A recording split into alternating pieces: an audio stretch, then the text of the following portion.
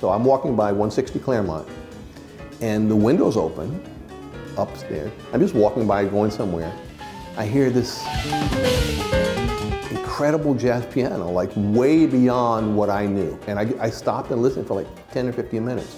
And it was so compelling, I was like, man, whoever that is, I need to go in and like meet them and study from them and find out how they can do that. So I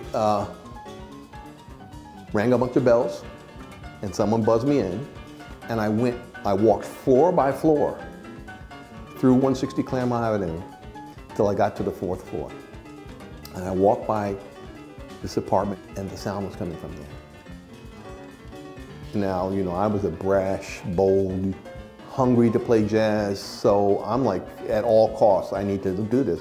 And I listened for a couple of minutes, and it was like, is McCoy in here? I didn't know, it was like unbelievable.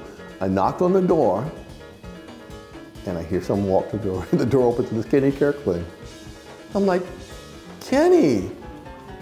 And I'm looking around like, expecting this, like, where's Kenny Barron? And I'm like, what are you doing? Like, what are you doing here? He said, I'm just practicing. I said, that was you? He was like, yeah. It's like very shyly, like, no, wait a minute.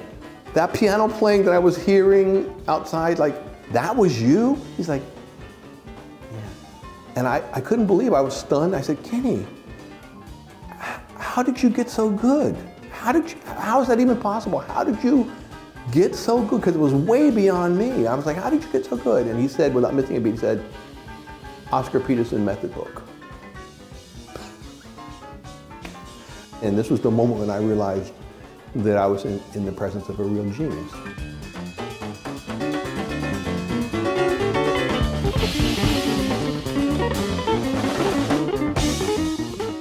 Kenny had a very supportive and great family, and it was pretty idyllic up until 1979. And in 1979, his father died. And his father was like his best friend. And there was a marked shift in him at that point. And, but I think Kenny lived very much in his head and very much in his own feelings. He had earlier had a terrible accident that hospitalized him for quite a while, months in fact, where his leg was caught in a train in the subway. That's why he walked with a limp and with a cane, and he had a steel rod in his leg. And, but Kenny was one of the first people in our sphere who lost a parent. He was one of the first people that I ever knew that had gone through a catastrophic illness, you know, or an accident like that. And he had also had a car accident later, and he had, you know, so I think that I think he was dealing with things that were very deep and very,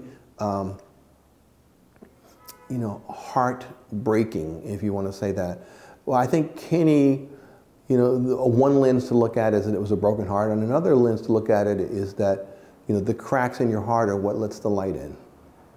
And I believe that the same cracks that caused him such internal pain and that drove his feelings deep are also the same cracks that let this light of genius shine in through him to the world. It cracked him open, and he brought that out. It came out. And so what was once an introverted experience, because it was insular and in a closed environment, was cracked open, forced open, with all the wonderful benefits of that we as listeners get to benefit from that.